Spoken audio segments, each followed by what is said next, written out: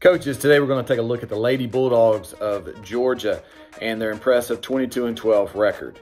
They have a new coach and new philosophy, so let's see how their offense stacked up against their biggest rivals.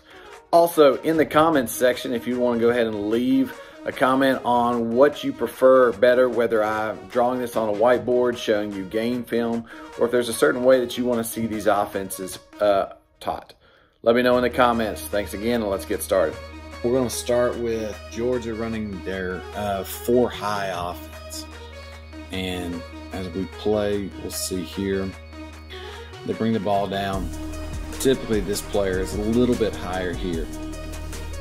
Is the point guard passes the ball in, they do a side pick and roll, and their big looks to kick it back down to the other big. Here, they drive it up. So if we take another look real quick, when they bring the ball up, all right, typically they'll set this 4-high alignment here. The ball goes into the wing, point guard gets a screen, ball handler gets a screen for pick and roll, and then the other big usually looks to pass down, and then the other big has the option to drive. All right, in this next possession, they're bringing the ball down, and a lot of times when you run this 4-high, you're going to see that this wing can't just stand out there and get the ball, so a lot of times they'll come down and then shoot out to the wing so they can get the pass. So the point guard brings it up, passes, cuts through, then they get a high pick and roll on the wing, kick the one that cut through, and they're just playing in space. All right, here they're going to bring the ball down, and you're going to see we have this, again, 4-high alignment, but the entry all runs the same. The action runs the same. Pass to the wing, cuts through. This big sets a screen for that point guard cutting through. Now sets a pick and roll from the wing, drop down, and a missed shot. I also want to take this time. Georgia runs a quick box set out of a timeout. You'll see that they're lined up on the box, and then what they're going to do is just set a double screen here. The point guard will dribble over looking for this low post. So here comes the screen, 1-2, ball's dumped down. Pass a little high, takes a little bit of time, but she's going to work in there, hit the open shooter. All right, something else Georgia really runs a lot of is just a high pick and roll screen.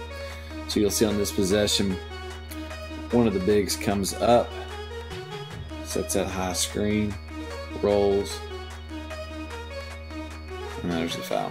You can see right here, 41 seconds left for the end of the half. And we just got done watching a high pick and roll. You're going to see the same thing here. They set that high ball screen, and here LSU chooses to go underneath. A lot of examples we'll see, they choose to go underneath. So just a high pick and pop. Take one more look at it. High screen, pull up, nailed it. We've looked at the 4-high. We've looked at a little bit of the high pick and roll from Georgia. And now we're going to take some time and look at some horns sets that Georgia runs. So here what we have is Georgia sends her 2 bigs up to go ahead and screen there.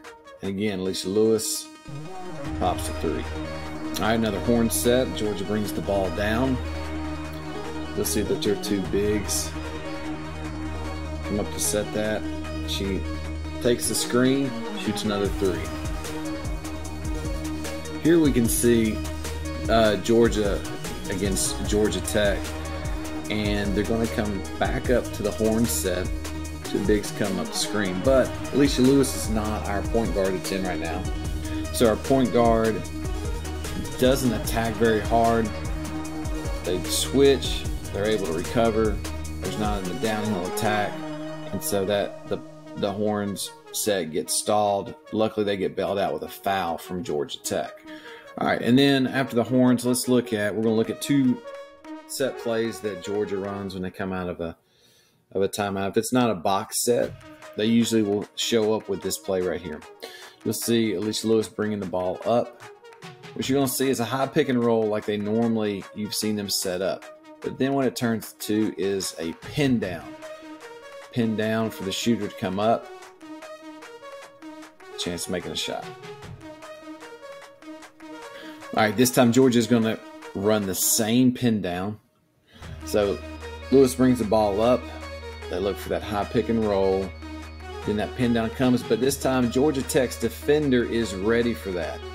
So they have the big flash to the high post, and they have somewhat of a little bit of a flare screen, not quite, but they do end up getting it to that wing that had that pin down. She drives in, goes for the shot, gets the foul. Last thing we'll look at here is Georgia has a 12-point lead, 1:06 on the clock. And you can see their coach right here telling them to stay low. They kind of go 4 flat on the bottom. And they let one of their best drivers come in, pull up, 2 points. Pretty much nailing the coffin for that game right there. So as you can see from these examples, Georgia's offense has a few box sets, 4 high alignment with their pick and rolls, high screens, horn sets, and some pin downs from those high screens.